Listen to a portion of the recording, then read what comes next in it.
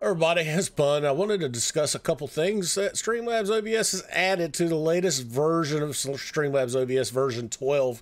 Version 12 came out about a week ago, and it's giving you a couple of nice little features now that I want to discuss. So stay tuned.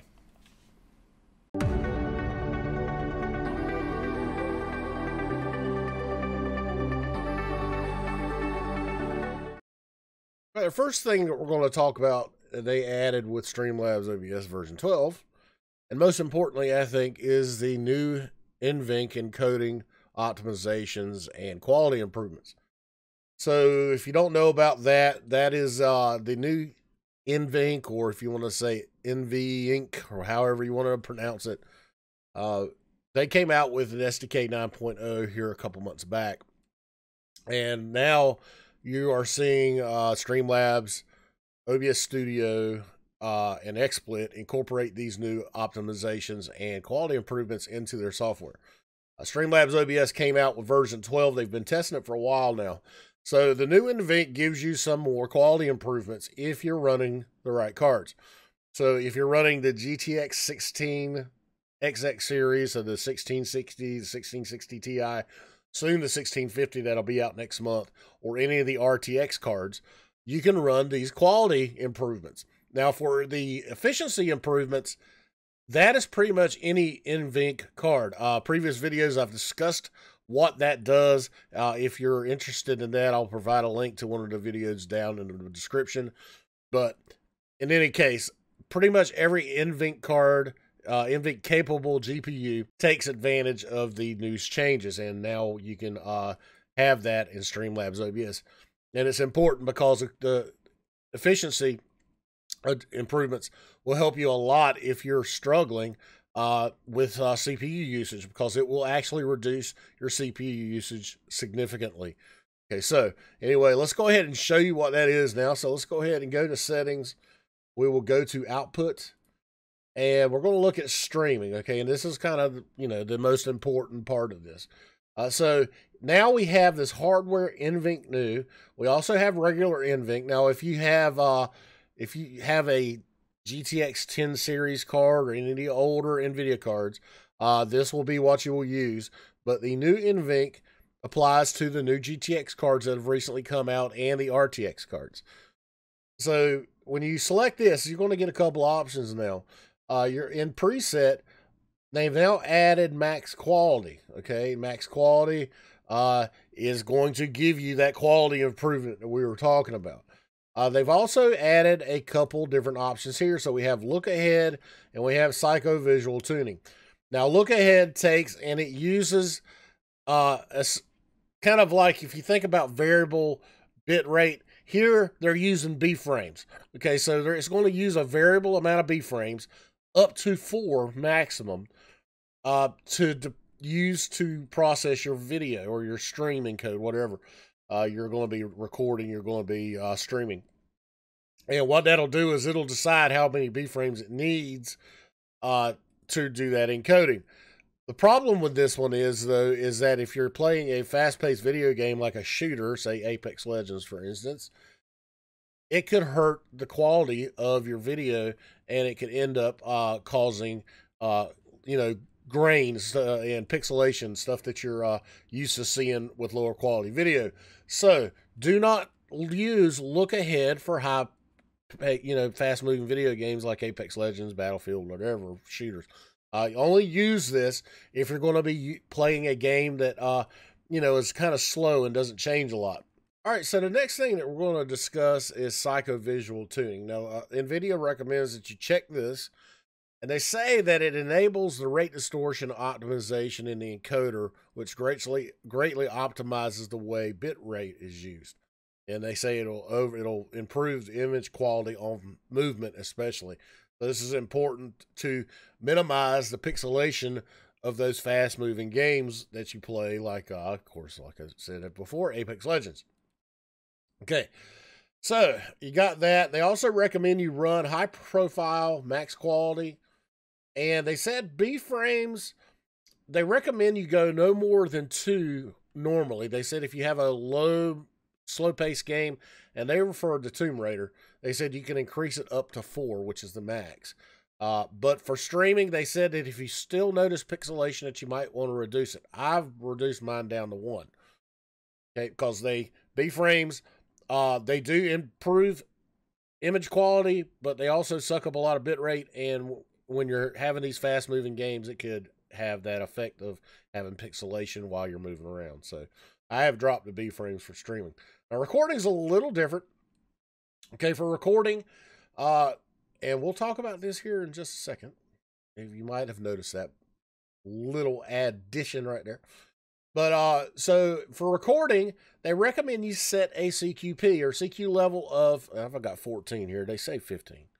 I've been using 17 for my recordings, but they recommend you do 15 with a max quality preset, high profile. And the difference here is they recommend you check both look ahead and psycho-visual tuning because you're going to be using a lot more bit rate with a CQ level of 15. Of course, the same rule applies with the B-frames.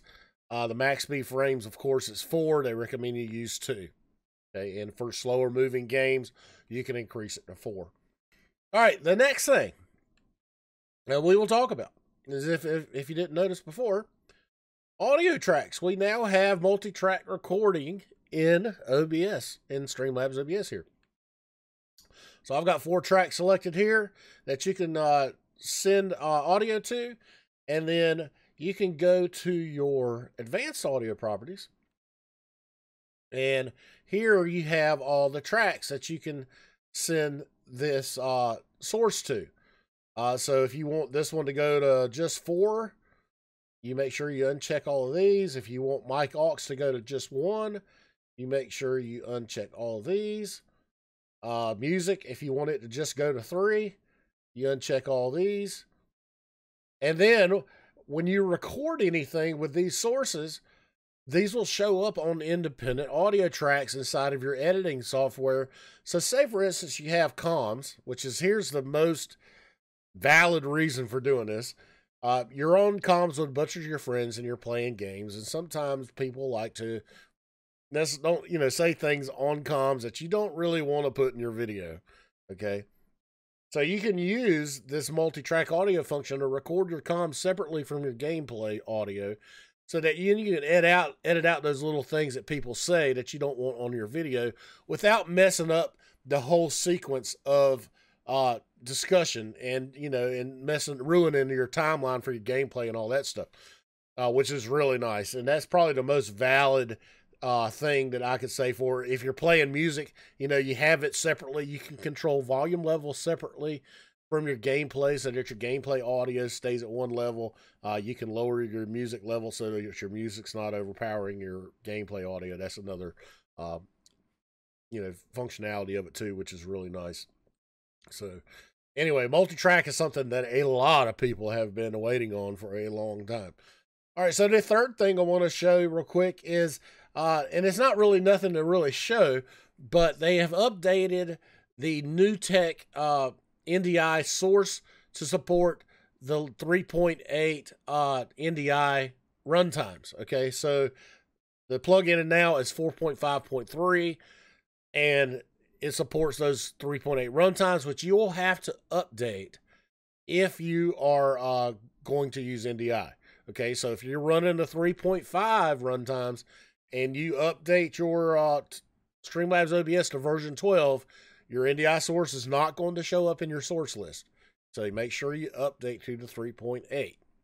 So the last thing I want to talk about now is to talk about VLC Plugin. They added the VLC plugin. What you'll need to do is you'll need to download the latest version of VLC. I'll provide that down in the description.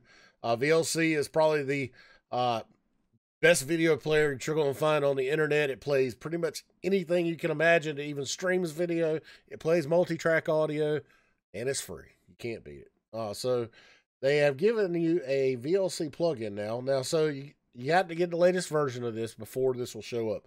But once you have it installed, then you will get a VLC source listed in the sources here, and you can go in and you can add the source. And when you add the source, you can go and you can choose one of 2 options. You can choose a file, a video file, or you can choose a directory of videos. So I have a, say for instance, I go and I select my, I have a videos folder, and let's see, I have a, let's choose, okay, I'll choose a rendered video. This is my rendered video, so this is all of my TFS tutorials that I have still on this folder, or inside this folder. And so let me shut that down. So this video will then play whenever you bring this scene up, and you can resize it, do whatever you need to do. Okay. You can add it to another scene if you want, and I could go here and go VLC source, add VLC source. I can add existing, and then you could put it in something like a camera frame, like this right here, for instance. And move that down so it's behind the frame itself. And there you have a video inside of a frame that you can do. Of course, you see that the it has audio. You can also see that it uses a right fair amount of CPU. So that's something you need to be mindful of when you're using this. But that's really neat. There is a couple more options that you can do with this. You can loop it. You can shuffle the playlist if you want. You can have a couple options here where you can stop when not visible, restart when visible.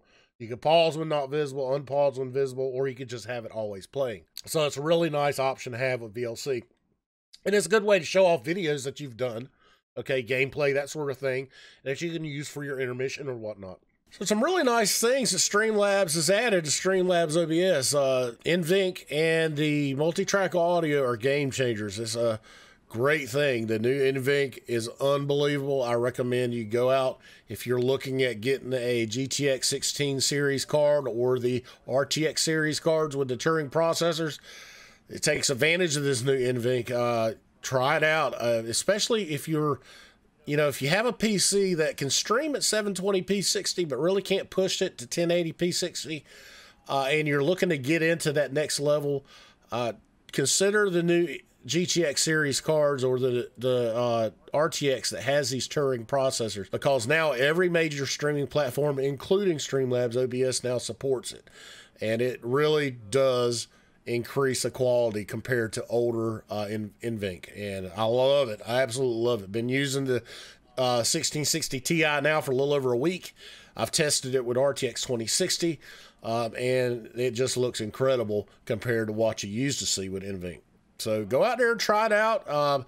The version 12 is really nice, and even if you have an older Invink card, it still has optimizations there that decreases the CPU load. So if you're struggling with CPU load with Streamlabs OBS, then try Invink and see if that helps you out too. And the VLC is just another nice option that can give you another level of professionalism and another level of entertainment for your viewers. So thank you guys for watching this video. I do appreciate it. Thanks for your support, especially on streaming on YouTube this week. Make sure if you're interested in checking my normal streams out, keep a lookout on my YouTube page. Also, check me out on twitch.tv/TFS_Punisher. And you can also find me on Twitter at TFS_Punisher. And for the news side of TFS, at Frugal_Streamer. So, guys, thank you again for your support. I will see you later. Have a great weekend. Be safe out there. Bye-bye.